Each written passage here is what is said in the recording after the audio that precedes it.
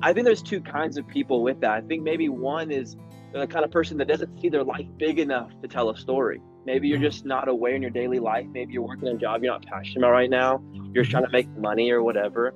But the truth is, there's no such thing as an insignificant job. There's just people who find their jobs insignificant.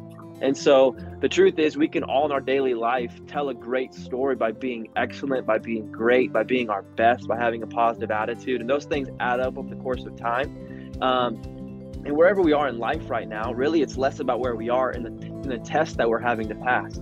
And so that's one kind of person. Maybe they just don't see their life big enough. But two, maybe they're just telling their story the wrong way. You know, like the past is an opportunity to create the future that you want. And as I was kind of like reflecting and preparing for this, you know, I think a lot of people don't create the future that they want because they dwell on the past they didn't want. And the truth is, being a leader, being someone who leaves a legacy means your life's bigger than just you and what you went through.